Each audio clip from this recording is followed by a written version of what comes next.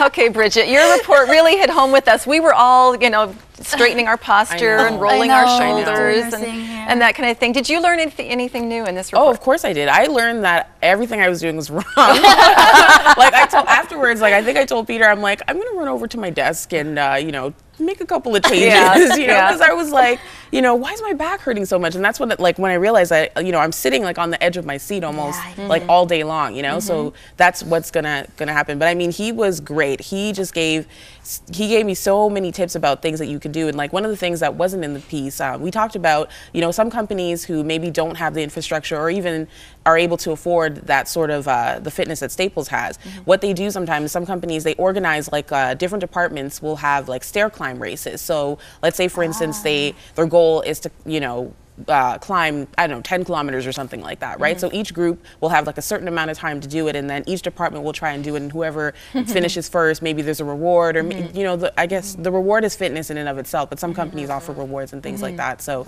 those are some other options that people can use to try and be physically fit, or even, like I mentioned, walking clubs, you know, like just, I don't know, grab 2 or 3 people and, you know, eat for 15 minutes and then, or like walk for 15 minutes and then come back to your desk and eat for another 15 minutes. I know there are 3 women in this building on the 3rd floor. Every lunch, they walk the long hall of the 3rd floor. That's part of, they bring their running shoes and they talk and they walk and they walk quite fast. And I'm always feeling guilty if I'm coming upstairs with a brownie to go sit and eat at my desk. I'm thinking, okay, I should be walking with you. But anyway. But you know, it's little things too. I mean, I really should be listening to my husband, Peter, when he does mention things. I'm like, oh, yeah.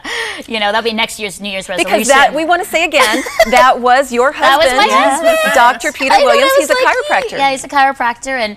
And you know, he talks a lot about like the ergonomics of desks and the computers. And it's interesting that 8 to 10 hours is low. But you know, when I talk to him about how I look at the computer and I sit forward, that's why no wonder I have headaches and my neck hurts, because I'm always like this. Or I can never reach the floor because I'm, you know, 4'10" and a half. So he actually told me that I need to put a box under where my chair, so my feet actually rest on something, because my feet just dangle. And if you ever notice, I have 2 pillows behind me here on the couch, so I can reach the floor here, you know, even in full circle. So these are little things that can help, because there always is a lot of strain on your body. And even you know? In the piece, you saw him put a Yellow Pages book underneath the monitor, and that was so that the monitor is at eye level, you know, because before it was just on the desk, which was, and that means when I'm sitting, I'd have to be looking down at the monitor. He told me you have to put something underneath there to raise it so that you're at eye level, you're not looking down, and therefore, you know, your entire upper body is, like Melinda said, moving down. That is an excellent point. I think we're all going to go to our offices now and check our monitors, see where the monitor is.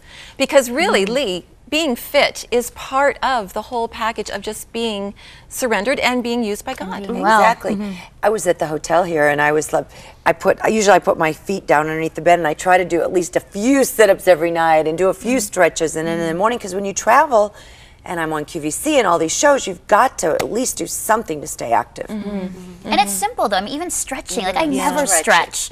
And he's like 5 minutes every hour would actually help your body by just stretching.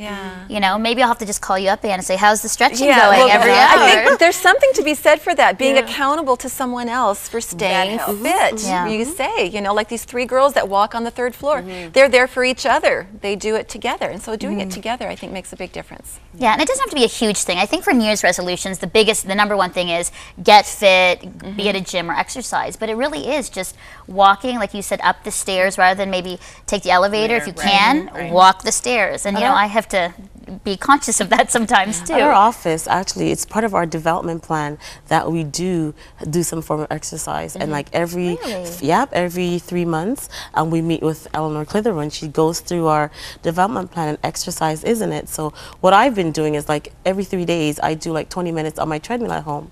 You know, just basically, you know, but the thing about it is to be consistent to see the results. And that's where, and then because I travel so much, and then when I'm at a hotel, like, you know, I don't, you know, you don't don't have time to go down to the gym. So then you kind of, you know, lose focus. But, you know, for me, it's the consistency that I need to, okay, Vivian, you need to do this. And the accountability. Exactly. And Bridget, I think in your report too, it's not just about losing weight, but this is a lifestyle. This is a mindset. This is a lifestyle change towards health. Right. And you know what's really interesting? When I was doing the research for this story, Public Health Canada actually has a website called the Business Case for for Healthy Living. And basically what they have is it's like a website for companies that companies can go to, or even individuals can go to, and basically just sort of, it breaks down like the reasons that companies should invest in the health of their employees. I mean, you know, cost for particularly in this time is a big deal. So, I mean, you know, the fact that, you know, healthy employees reduce healthcare costs. You know what I mean? You have less sick days. I mean, Sue mentioned it in the piece and things like that. So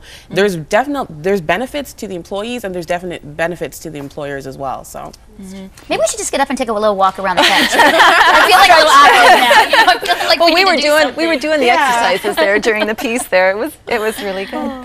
So yeah, well, thank you, Bridget, for that. That was great. Really good. Are you inspired now to do some things? I am. I've been slacking off on the gym, so I'm gonna start again. You know, a few years ago, my New Year's resolution, we were given a treadmill. It was a hand-me-down from someone else, and so I said, okay, I'm going to spend 20 minutes on this treadmill every morning, starting in January, because I know it's important. I put the little earbuds in and listen to the music and stuff, and I did it right till February.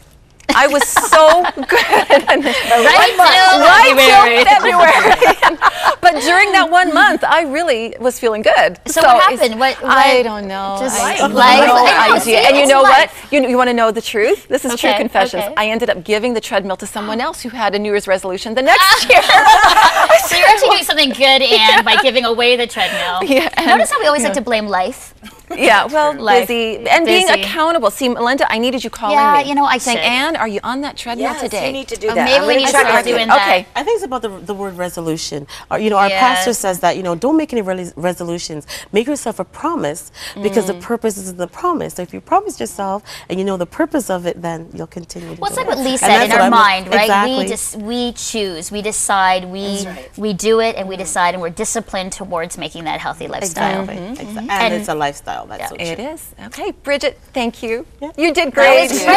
All right. Your That was first day awesome. here on the couch with us. We are so glad you're part of this team. You're not even shaking. Look at I you. know. I was. You do. Internally, she is. Okay. Well, we're glad you're with us, and we will be right back with a few final thoughts right after these messages.